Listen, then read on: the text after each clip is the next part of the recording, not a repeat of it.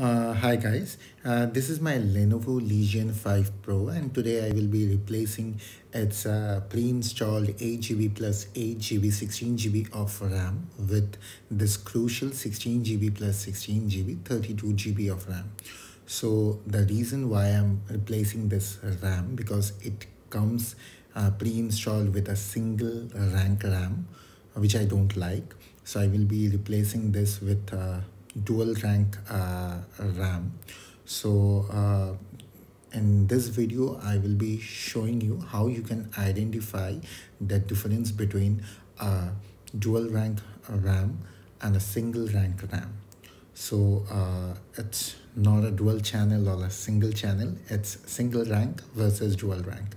So here you can see it is dual rank 2R into 8. So how you will come to know about it? So you can see there will be 8 chips on both sides of the RAM.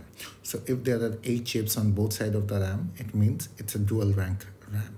If there was 8 chip on the single rank on just a single side, it will be 1R into 8. So I will not be opening up this laptop in front of you. You know how to do it.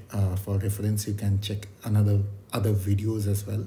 So here there is no screws on the top lid of the RAM.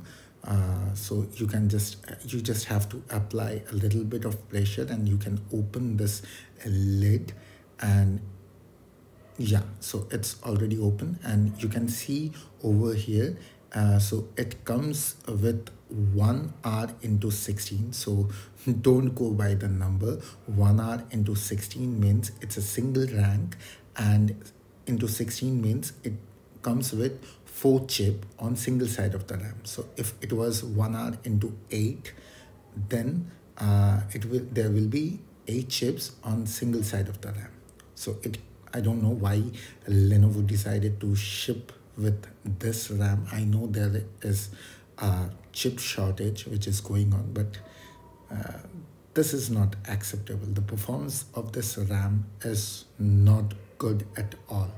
So here you can see I have installed my crucial dual rank RAM, and you can see there are 8 chips on both sides of the RAM. That's all for today. Thank you.